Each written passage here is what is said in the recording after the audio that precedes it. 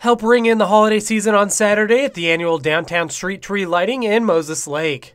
The Moses Lake Business Association is holding the event starting at 4 p.m. with entertainment at Sinkayous Square.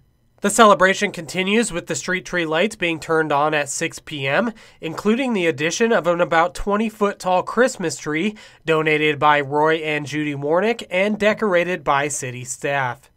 Volunteers from several downtown businesses and organizations, along with Columbia Basin Job Corps students, have spent the week decorating downtown. Organizers say many downtown businesses will also be running holiday specials during the event. This is Joe Utter for iFiber One News.